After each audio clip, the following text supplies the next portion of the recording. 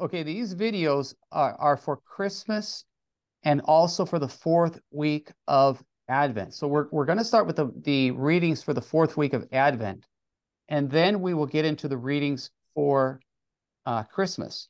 So what we're going to do is, instead of reading every single reading, how about if I go through and just discuss it, and you can add comments? Would that be okay? That's So fine. that way we can hit a few more readings. So we begin with our prayer in the name of the Father and of the Son and the Holy Spirit. Amen. Amen. Dear Heavenly Father, we ask you to bless us, especially as we prepare for the last week of Advent and also for the celebration of Christmas. Help us, Lord, to preach the word in a very inspired way this weekend. In a special way, awaken in the hearts of your faithful a desire to live the faith. We pray especially for the many who will be coming back to church for the first time, that there would be true transformation in their lives. We ask this all through Christ our Lord, in the name of the Father and the The Son and Son the and Holy the Holy Spirit. Spirit. Amen. Amen. Okay, so this very first reading that we have today for the fourth week of Advent, it comes from 2 Samuel chapter 7, one of the most famous readings in the Old Testament. It's known as the dynastic promise, the promise that David would have an eternal kingdom. Always one of his descendants would be upon the throne. Hmm. The church understands that this dynastic promise is fulfilled in Jesus Christ our Lord, who reigns forever and ever, a descendant of David, born of the Virgin, true man and true God. So David received the promise after he had conquered Jerusalem from the Jebusites, and after he had brought the Ark of the Covenant to Jerusalem. You can find that in 2 Samuel chapter 5 and 2 Samuel chapter 6. And so it says that David was settled in his palace and he had rest from his enemies on every side.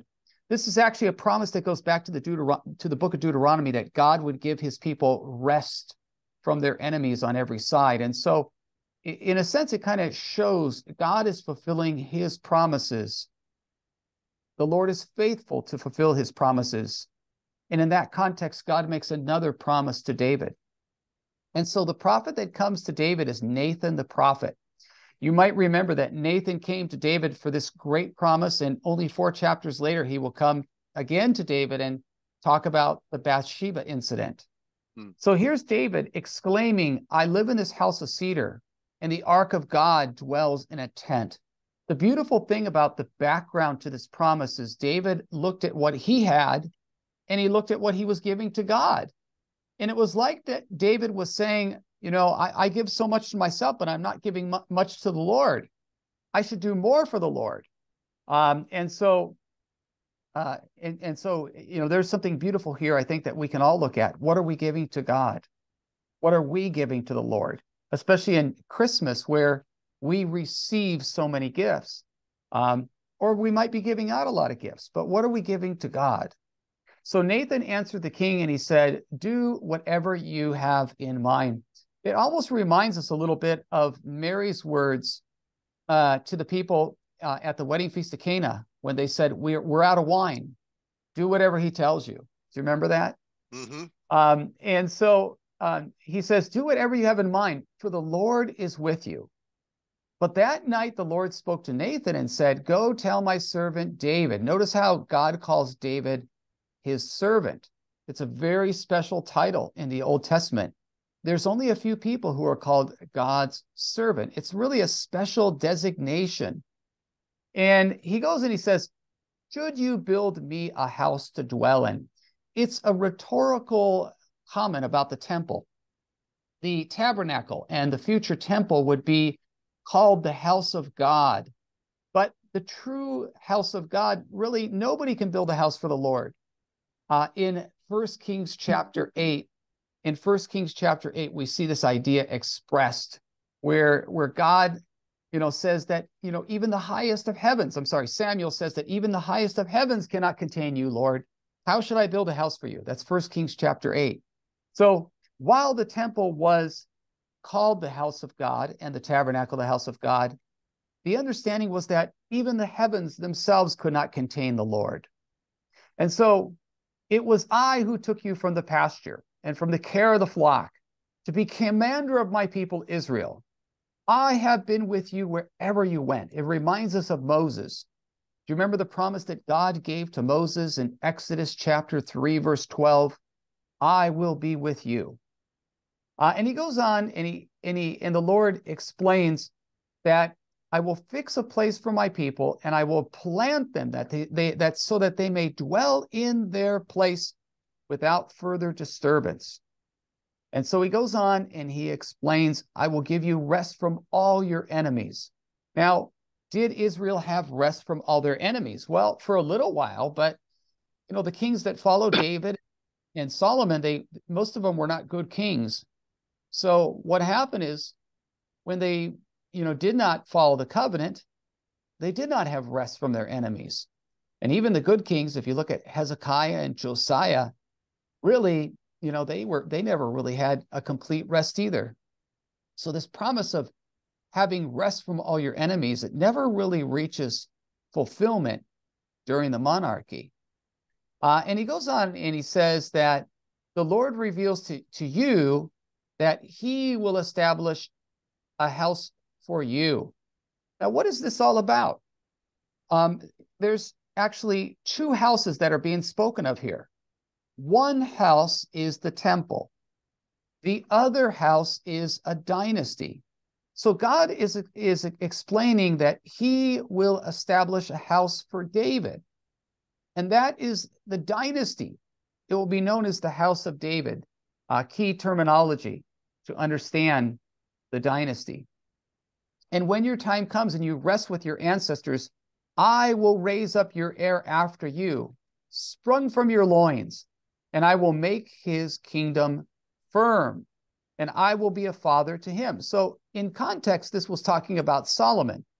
God would make Solomon's kingdom firm. Solomon would enjoy prosperity, and God would be like a father to the king. It's a beautiful image of the king is almost like an adopted son, so close to God. What a beautiful image. And there's much theology in this as well, where the king had this like special relationship with the Lord as almost an adopted son, and God was a father to him. And he shall be a son to me. Your house and your kingdom shall endure forever before me, and your throne shall stand firm forever. So the early church, they got the message of this. They understood that God was promising David an eternal kingdom. There would always be a descendant of David on his throne. And that descendant who fulfills this promise is Christ, our Lord. Only through the Christ, through the Messiah, our Lord Jesus, true God and true man, is this promise actually realized in the fullest way. Any thoughts on this first reading, Deacon Randy?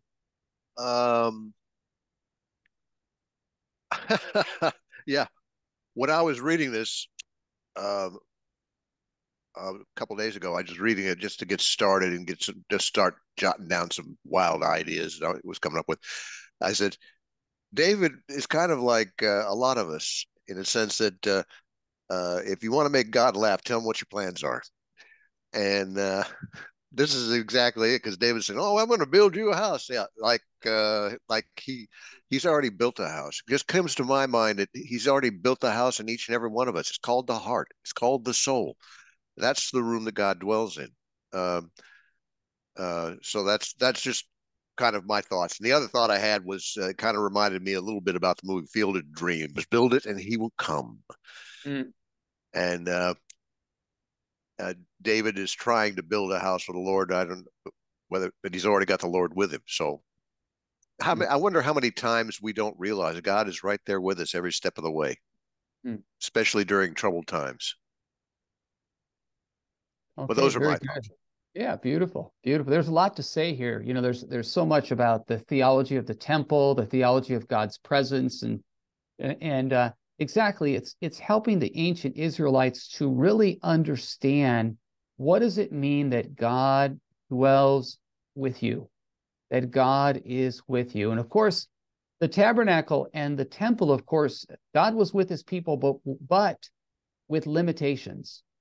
There was only so close that the high priest could go once a year, the priest could go, that men could go, that women could go, that Gentiles or foreigners could go. They could only get so close. If you were ritually impure, you couldn't get close at all. And so what's amazing is it's teaching his people about purity and God's closeness and what it means to be holy. And then when Jesus comes, suddenly he comes and he establishes a new covenant with us. All the barriers are taken down in this old covenant. And now God is truly dwelling, not just close, but he dwells in us. He's with us and he dwells in us. And that's just something amazing to think about, that the entire church is formed together as a holy temple.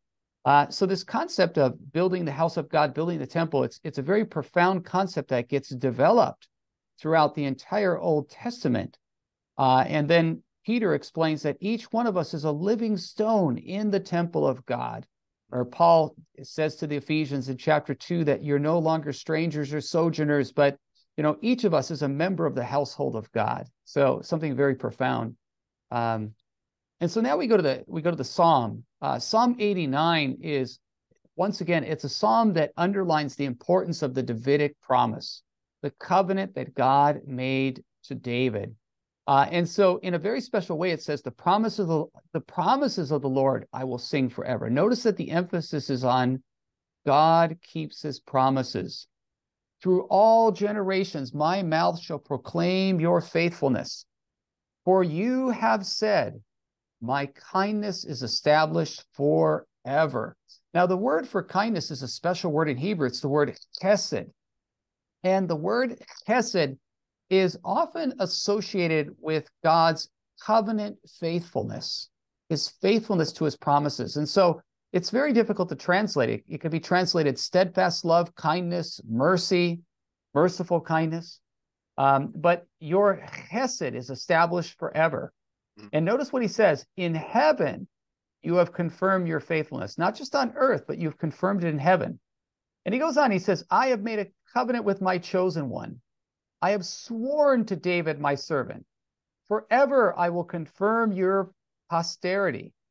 I will establish your throne for all generations. Now, what's important about this psalm is to remember how the psalms were sung together in liturgical worship. These were communal acts of praise, even though many of them were written by David. And you can just imagine the Israelites throughout generations singing these words. Your throne is established forever. I have sworn to David, my servant, forever I will confirm your posterity and establish your throne for all generations. And this is what's amazing. For 600 years before Jesus came, 6 centuries, there was no Davidic king, no visible Davidic king. From about the year 609 or 606 all the way to the birth of Christ, no visible Davidic king in Israel. That's really amazing. Well, you could say that the Maccabees were Maccabeans were kings, but they were not Davidic descendants, okay?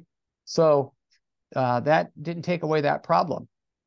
And so you can just imagine the Israelites worshiping and singing these psalms together, but at the same time saying, where is it? Where is this Davidic king? And that helps us to really understand the excitement about Jesus in the New Testament. And look what he says. He shall say to me, you are my Father, my God, my rock, my Savior. Forever I will maintain my kindness towards him, and my covenant with him stands firm. Now, it appears that the psalm is talking about David right here. It appears that he's talking about David. That God is saying that my covenant with you will always stand firm. And these are important words because the Israelites, they were taken into exile. The northern kingdom was destroyed in 722. The southern kingdom destroyed in 587. They were taken to exile in Babylon. And I like to just say that all they had was the promises of God. They lost everything. And all they had was God's promise that God would one day give them an eternal Davidic kingdom. Promise that's fulfilled in Christ. Any thoughts about this, Deacon? It just strikes me that it's a perfect flow from the first reading. Yes. Specifically talking about the promises to David, and it's being reiterated in this psalm. Right. Obviously, not a psalm that David wrote.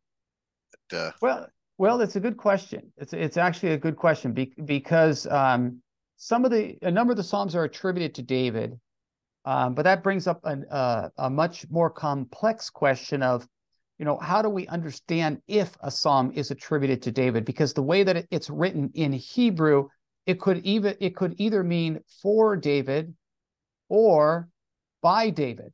So was it by David? Did he write it, or was it simply written for David?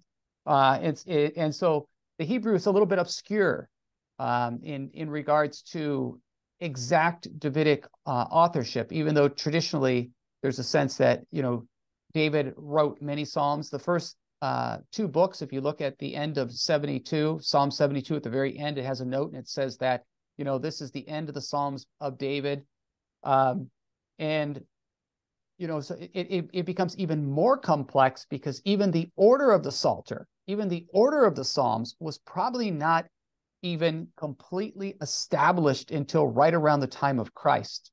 So the 5 books, it's divided into 5 books in Hebrew. A lot of scholars will say that was really just being hashed out right around the time that Jesus was born. Very, very interesting. So. Just one other thing. I said this obviously wasn't done well. It could have been. Now that I think about it, if you read it, if he was writing the psalm and reflecting back on what God told him, then it could have been written by David. He's just rehashing what God promised him. Right. Okay. Exactly. So I have the. Yeah, here it says that it's written by Ethan the Ezrite. So it doesn't claim to have Davidic authorship. So it's written. We don't know who Ethan the Ezrite is, the Ezrahi, but yeah.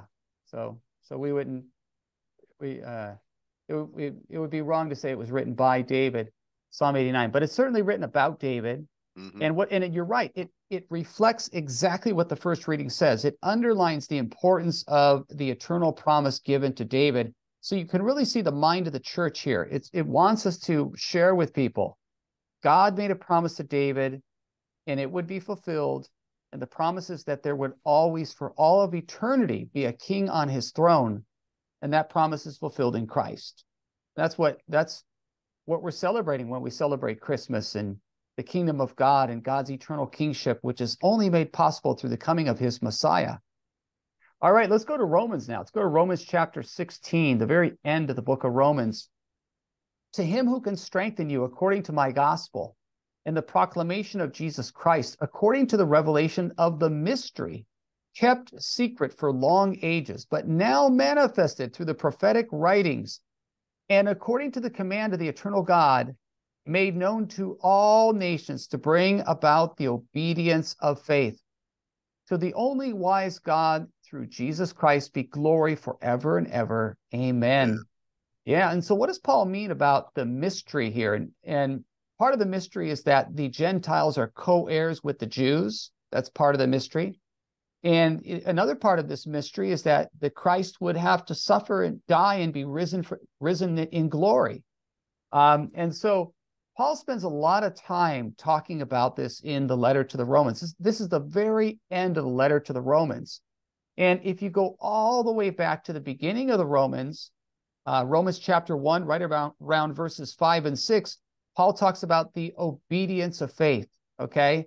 And at the very end, he talks about the command of the eternal God made known to all nations to bring about the obedience of faith. And here it's understood, the obedience of faith in the sense that all nations would hear the gospel, repent, and believe in the Christ. It's a beautiful expression that kind of is like, it's a phrase that guides the reader at the beginning of the letter to the Romans. And the letter ends with this same concept of the obedience of faith at the end of the letter to the Romans. And it's trying to help us to understand something about faith, that it's more than just a cerebral concept, but our faith must be a living faith. in Christ. It must be more than just, something intellectually that I think about, but it's got to be a living faith in Christ. The faith and works go hand in hand. It must be a living faith in Jesus our Lord, a faith that produces spiritual fruit. Um, and so Paul ends this letter in this way, according to the gospel and proclamation of Jesus Christ. Now, the beginning of Romans, the first 8 chapters, talks about the question of justification through faith. And especially chapter 8, it's very important in that conversation if you want to understand Paul's argument, because it underlines life in the Spirit, the continual walking with Jesus that we must do as faithful Catholic Christians. And so he ends very simply talking about the mystery that has been revealed in Christ, that the Gentiles are co-heirs, that the Christ would have to come, he would have to suffer, die, and be risen from the dead. And then finally, the importance of this concept, the obedience of faith, that we would walk with Christ in faithful obedience. And I think during Christmas and Easter, we have many people who come to church for the first time in a long time. And I think we want to find a loving way to challenge them, to say that, we want to invite every single person to live the faith in the fullest way. And part of that is coming to Mass every Sunday, praying with your family, living a constant conversion in Christ, where you're growing in the faith and turning away from sin, learning how to develop a deep prayer life, your own personal prayer life, and also a prayer life with your family if you have children. But we certainly want to find a way to invite all who come on Christmas to come every single Sunday to Mass, and to come in a state of grace, to come so that they can receive Jesus in the Holy Eucharist, especially during this year that we place so much emphasis on the real presence of Jesus in the Eucharist. What would be the significance of this if we did not find a way to help people to come to Mass every Sunday? So I think this is something that we could work on. We recently received the numbers for those who go to Mass every Sunday. And if you look at the amount of Catholics in our diocese, there's over 1 million Catholics, like 1.3 million Catholics.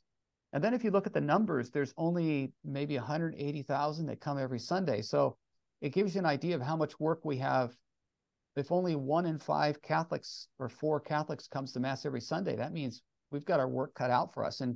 But the real question is, how can we present the gospel to them so that they can understand it and truly understand it as a gift, a true gift of God, but also a challenge as well to follow Jesus. So any thoughts, Deacon? Not that comes to mind right at the moment. I'm still playing with this one myself. So, but Exactly. it gives me some food for thought. Exactly. Yes. Yeah, it is a challenge, and especially the challenge, because we are challenged every time we give a homily. We're part of a told or untold responsibilities to catechize those present. And I think Christmas time, when you get your CEOs that come, that is the absolute time to tell them, hey guys, you're missing out. Yeah, but the real challenge is how do we tell them in such a way that they can realize what this gift is, and also what the obligation is that we have as well. That's the real challenge right there. All right, so let's now go to the gospel reading here. Okay, in the gospel reading we have the Annunciation. Okay, Luke chapter 1, the angel Gabriel was sent from God to the town of Galilee called Nazareth.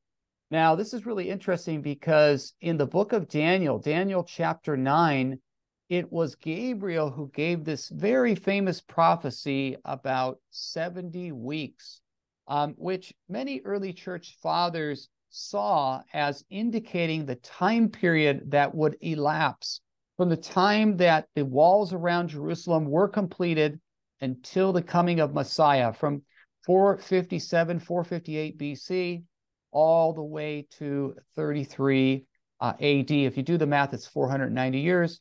St. Jerome spends a lot of time talking about this, and he gives like 5 different ways of adding it up. And he basically says, you know what, any way you put it, any way you look at it, it has to be Jesus who came right at this specific time period.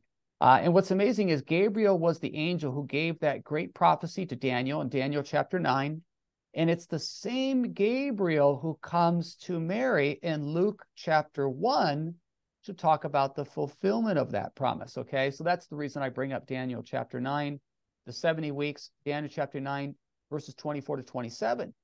So he comes to a town in Galilee called Nazareth. Now, the word Nazareth, Netzeret, it's very close to another Hebrew word, netzer, which means branch or shoot or scion. And the same word is used in Isaiah's great prophecy in Isaiah chapter 11, verse 1, where it talks about a shoot or a branch coming forth from the stump of Jesse.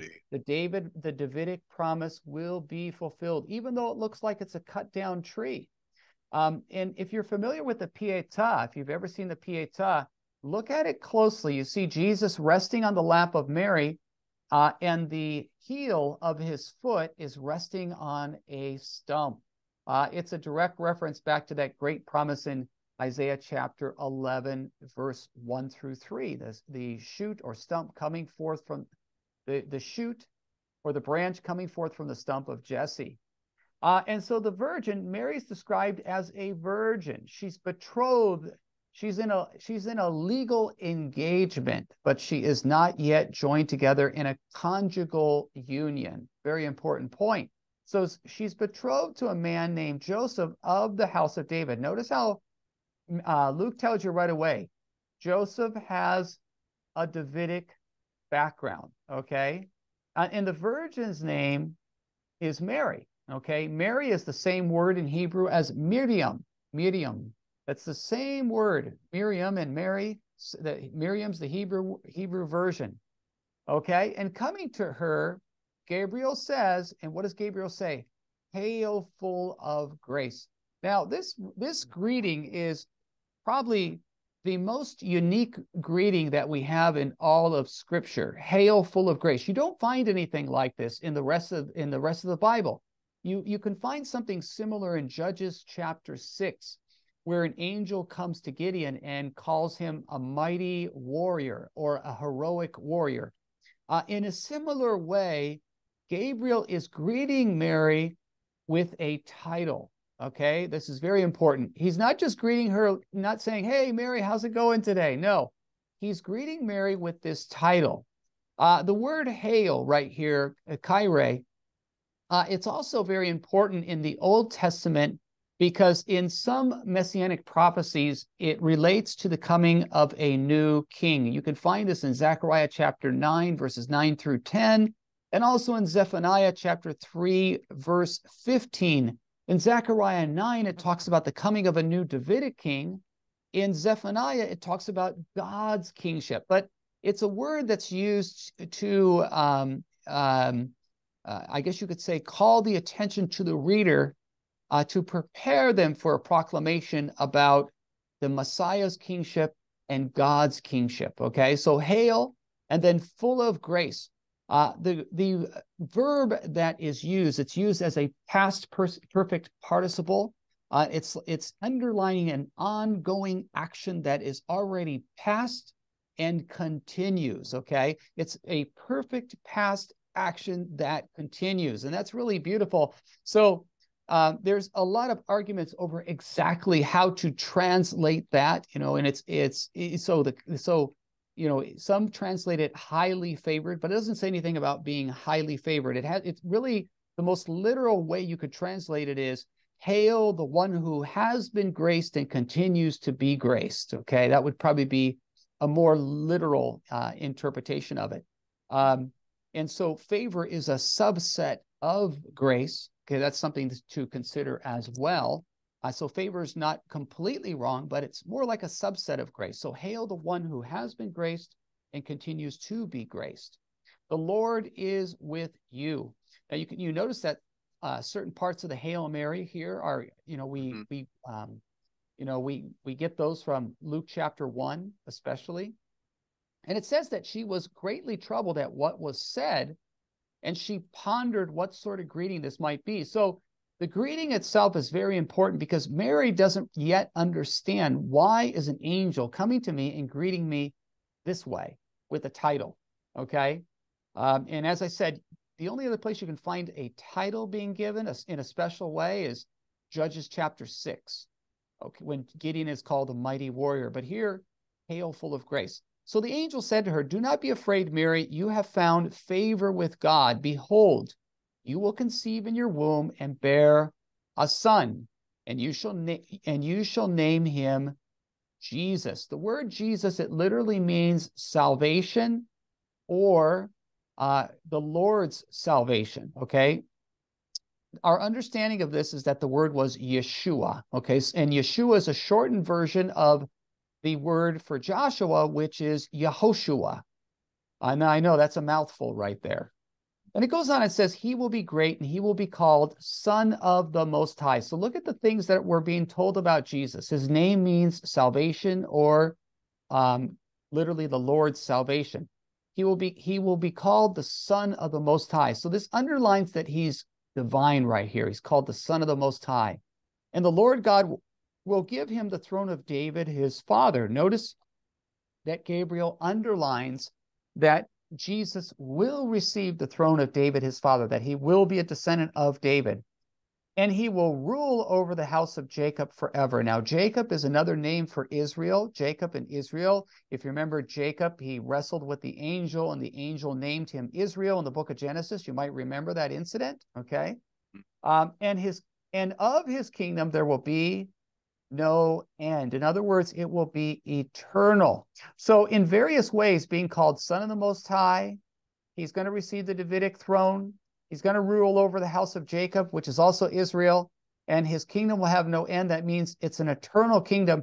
You can see how Gabriel fulfills all the expectations of the Davidic promise, which is the very first reading, okay? So it's kind of like 1, 2, 3, 4, don't doubt this at all.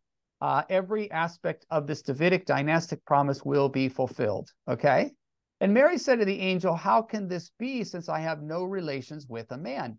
Now, some think that there is some implication of Mary's divinity here, possibly, because if she's betrothed and she's going to get married, then naturally she would say, "Wonderful, this will happen, once we get married, it'll take place very shortly." But she says something different. She says, how is this going to happen, since I have no relations with a man? So this really, it's not a slam dunk in any way, but it really, you could say, provokes a lot of questions. Did Mary, in some way know that she would not have relations with Joseph? We don't have that information, but this question is very provocative in that way. So the angel said to her in reply, "Here's how it's going to happen. The Holy Spirit is going to come upon you, and the power of the Most High will overshadow you."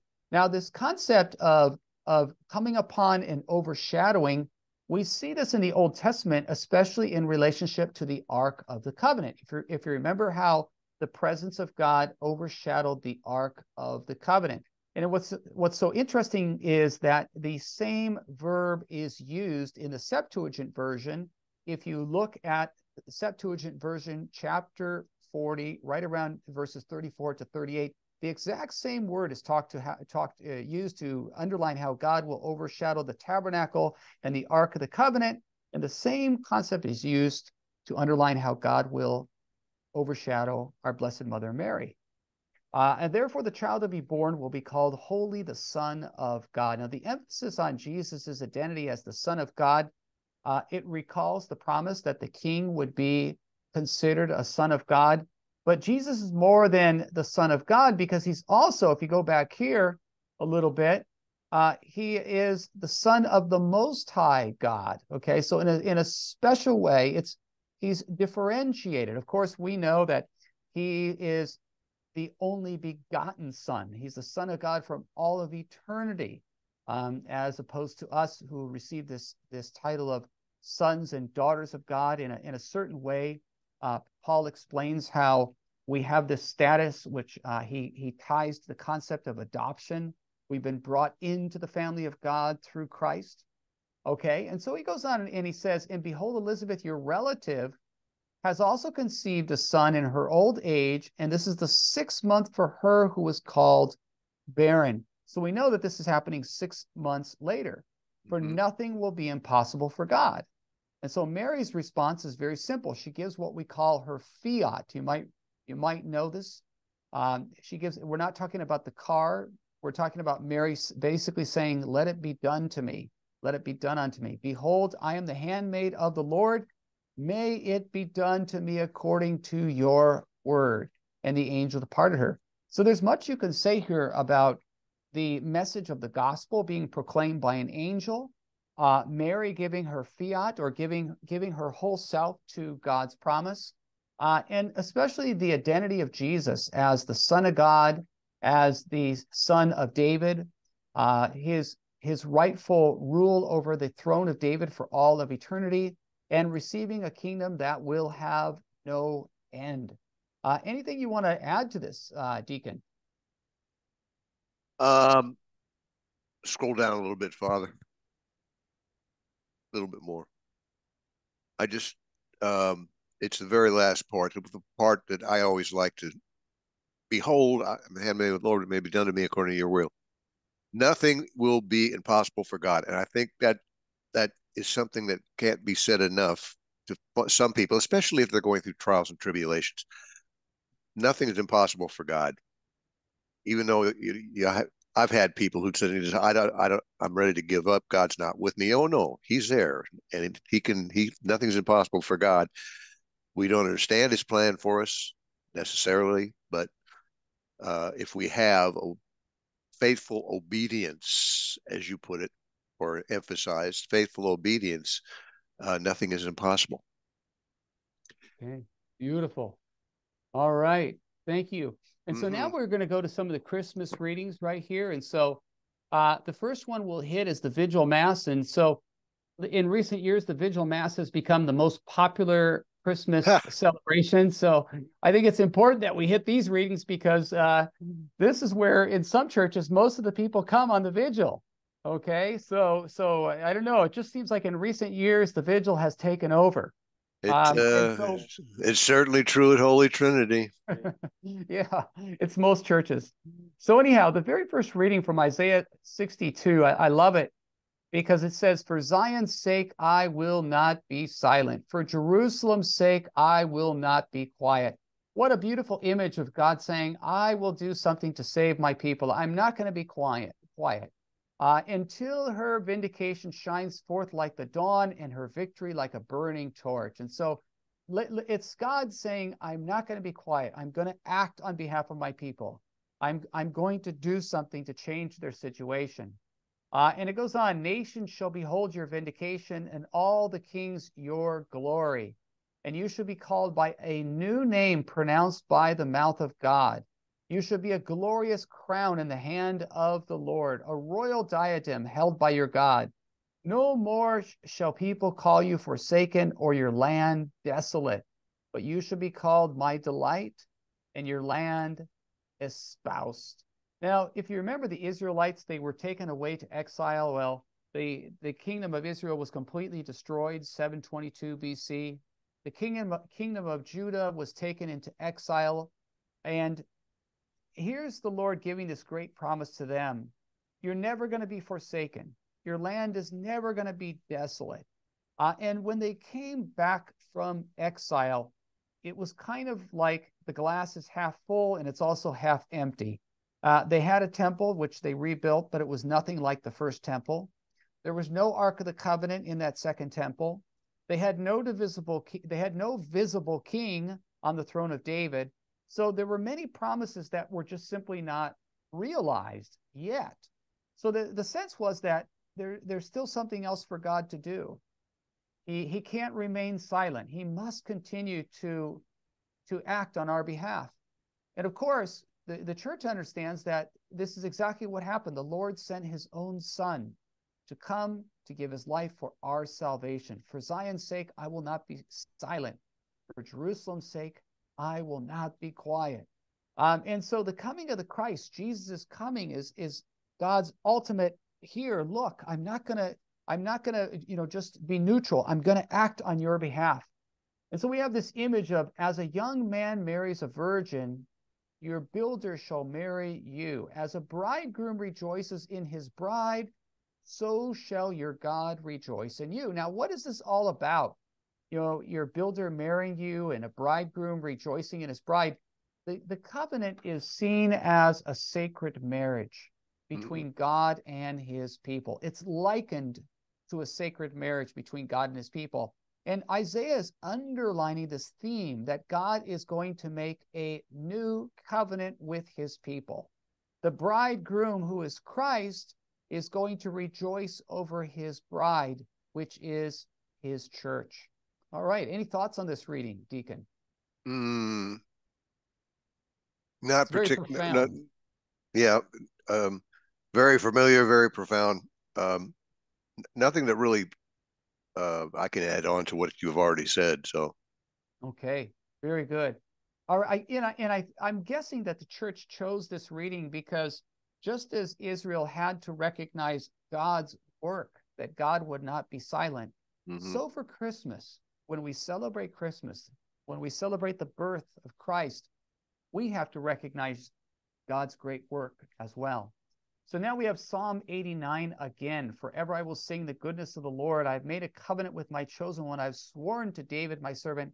Forever I will confirm your posterity and establish your throne for all generations. Now, do you notice something? Yeah, it goes back to the first reading of the fourth Sunday. We have the exact same responsorial psalm. So, if we're preaching on the fourth Sunday, and also if we're preaching on Christmas, if you have Mass in the morning and Mass in the evening, well, you already know what's responsorial psalm you can mention in both of your homilies, okay? Yeah. It's the exact same responsorial psalm. So maybe the church was trying to say, hey, let's be gracious to them that weekend. They've got a lot to think about. Our second reading is from Acts. It says, when Paul reached Antioch in Pisidia. This is a different Antioch. This is not the one that's on the coast of the Mediterranean or near the coast of the Mediterranean. This is more inland. And so Paul reached Antioch in Pisidia, and he entered the synagogue, and he stood up and he motioned with his hand and said, fellow Israelites and you others who are God-fearing, listen. The God of this people, Israel, chose our ancestors and exalted the people during their sojourn in the land of Egypt. With uplifted arm, he led them out of it. Then he removed Saul and raised up David as king. Of him he testified, I have found David, the son of Jesse, a man after my own heart. He will carry out my every wish. Now, this is a very famous line in Psalm 89. If you go to Psalm 89, verses 20 to 25, it underlines how God literally found David. And finding David doesn't mean that David was lost. What it means is that God chose him. And even though he was a person that the world could not recognize, he just didn't look like a king. He was anointed as a king. He went to Saul, and he spent most of his early years playing the harp for Saul when Saul was enraged. And so he was the anointed king. Saul's kingship had been rejected, but his own family, the people of Israel, and even Saul himself did not recognize David's kingship. From this man's descendants, God, according to his promise, has brought to Israel a Savior, Jesus. John heralded his coming by proclaiming a baptism of repentance to all the people of Israel. And it goes on, it says, as John was completing his course, he would say, what do you suppose that I am? I am not he. Behold, one is coming after me. I am not worthy to unfasten the sandals of his feet. Now, this is so beautiful because in a very simple way, Paul simply underlines that the great Davidic promise is fulfilled in Jesus, our Lord, and that John came as a precursor. In the early church, Scholars believe that John the Baptist was very well known publicly, possibly famous, and even more well known than Jesus, because ancient writings, for instance, if you look at the writings of Flavius Josephus, who lived a little after the time of Christ, he talks more about John the Baptist than he does about Jesus. Really interesting. So he's kind of a temporary. He lived through the destruction of Jerusalem. And so he would have been a young man at the time that Jesus was crucified. But he talks so much about John the Baptist and not as much about Jesus. So some scholars think that John the Baptist was, wow, he was really famous. He was very well known. And here's Paul underlining, John said, one is coming after me, and I am not unworthy to unfasten the sandals of his feet. So this reading really underlines the Davidic promise and especially John's humility. Any thoughts, Deacon?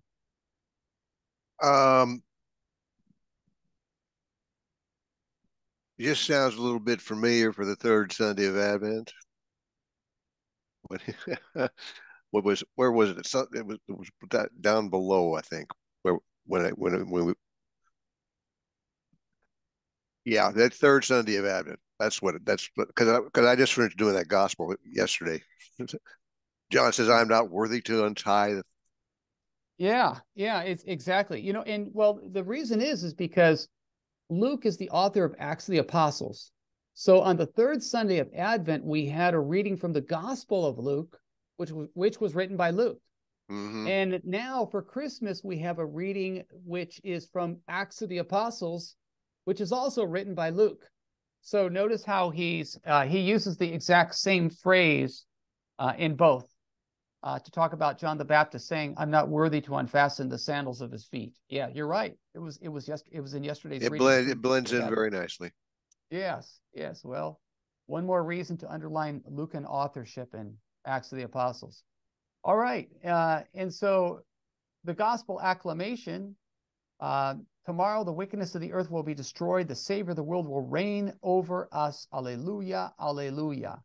And then we have the very famous reading from the book of genealogy of Jesus Christ, the son of David and the son of Abraham. Now, I'm not going to read the whole thing. That's good because I'm going to have to read it. And I have every year I have trouble with those names. Well, I'll tell you this. I'll tell you there's something very important about the genealogy because the genealogy, it's divided into three groups of 14. The last one debatably is 13, depending on how you read it. But the long story short is that 14 is a special number because it is the same number of David's name. All the letters had a numerical value. So the name of David was equivalent to 14, Dalet, Vav, Dalet. And so essentially the sum of those letters is 14. And so it's kind of like Matthew is saying 14, 14, 14. Do you guys remember David? Do you remember that promise? And also he starts with Abraham. So he starts with Abraham. Why does he start with Abraham? Because Matthew wants to focus on two great promises. He wants to focus on Jesus as the son of David. That's the first great promise, the dynastic promise. And then he wants to focus on Jesus as the son of Abraham. What was the promise that God made to Abraham? You can find that in Genesis chapter 12, verses 1 through 3, chapter 18, verse 18, and chapter 22, verses 17 through 18. And essentially, God promised that through Abraham, through his descendant, singular, he would bless all the nations of the earth. That's much clearer in Genesis 18:18 and Genesis 22:17 to 18. Through his descendant, singular, he would bless all the nations of the earth. And who is this descendant? The descendant is the Christ. In Hebrew, the word for seed is zerah. And just like English, you can have singular plurals. So just like you say, the seed of Abraham, the seed of David, it could be either singular or it could be plural, depending on the context. Okay. Mm-hmm. So Matthew wants to start off by referring to Jesus as the son of David and the son of Abraham. And so his genealogy begins with Abraham. And if you look at it closely, it begins with Abraham. And then the next group of 14 begins with David. Notice that. Okay. And so there's a special place for David. And then after that, it begins with the Babylonian exile. Okay. And then finally with the birth of Jesus, who is called the Christ.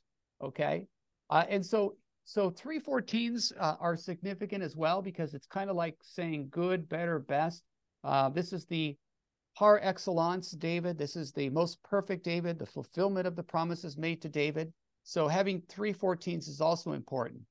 And that's why Matthew says the total number of generations from Abraham to David is 14 generations. From David to the Babylonian exile, 14 generations. From the Babylonian exile to the Christ, 14 generations. So do you see what Matthew is doing? Matthew wants the reader to notice 14, 14, 14. So they could understand that, wow, this promise is being fulfilled by the descendant of David, who is the Christ, a descendant of Abraham and a descendant of David. And then finally, you have the information about the birth of Jesus, okay? Before they lived together, she was found to be with child through the Holy Spirit. And Joseph, her husband, was a righteous man and unwilling to expose her to shame. So he decided to separate from her, divorce her quietly. So you have to remember that they were legally betrothed to one another, but they were not in a conjugal union. This was just a tradition of the time period where there was like this legal understanding that took place before they actually came together in a conjugal union. And so such was the intention when, behold, the angel Lord appeared to Joseph in a dream and said to him, Joseph, son of David, do not be afraid to take Mary, your wife, into your home, for it is through the Holy Spirit that this child has been conceived in her. This is a work of the Holy Spirit, Jesus' conception. And she will bear a son, and you are to name him Jesus. Notice that the Lord is helping Joseph to understand his will here. And this is really important for us. We have to constantly discern the Lord's will, seeking to understand his will. But notice he's going to bear a son. His name will be Jesus. The word Jesus means salvation. And he's going to save his people from their sins. This is a very special promise in Jeremiah chapter 31, verses 31 to 34, that God would make a new covenant with his people and he would remember their sins no more. What a beautiful promise. Jeremiah 31, 31 to 34. And there's a special emphasis on Jesus coming to save us from our sins, to give his life for our salvation. And all this takes place to fulfill what had been said through the prophet. Behold, the virgin shall conceive and bear a son, and they shall name him Emmanuel. Of course, the word Emmanuel means God is with us. And Matthew translates it, which means God is with us. And so Joseph awoke and he did as the angel of the Lord commanded him, and he took his wife into his home. And he had no relations with her until she bore a son, and he named him Jesus. Now, the word for until in Greek, it's very important. It does not mean that they had relations afterwards. It just means like up to this point. So many English readers misinterpret this very special Greek word. In the early church, St. John Chrysostom, who was an expert in the Greek language, he had all this advanced study in Greek. He writes a very short paragraph explaining this. I can include it in the notes for you, but it doesn't mean that they had relations afterwards, okay? It's simply the narrative is underlining that there were no relations up to this point, okay? And so it doesn't imply that something happened afterwards. But anyhow, I think it's an important point to make, because it's one of those things where when you're translating a foreign language, you can misunderstand what that language means if you do a direct word-for-word translation, which is what we have in English. We have a word-for-word translation. But often it doesn't really capture the full significance. The meaning and the intent. Yeah, exactly. So that's just something to consider. Okay. All right. Any other thoughts, Deacon? No, sir. All right. There's a lot here. Yeah, and there's Yeah. much more to say with our readings this Christmas. So we just pray that all of our churches are immensely blessed during this Christmas season, and that we preach the word with all confidence and all fullness. We pray for the conversion of sinners. We especially pray that many who come to church for the first time would change their lives, and they would begin to come every Sunday and participate in the community, and begin to participate fully in the life of faith and in the life of their local church. All right, would you like to close us with a closing prayer, Deacon? I sure will. Dear Lord, we thank you for this opportunity to come together and break open your word. We we hope and pray, especially myself, that you will guide me in my preparation for this coming weekend, and that your word through me can be given out to those who should be and hopefully will be listening and then adhering to the word. We ask this through Christ our Lord. Amen. In the name of Amen. the Father, Son, and Holy Spirit.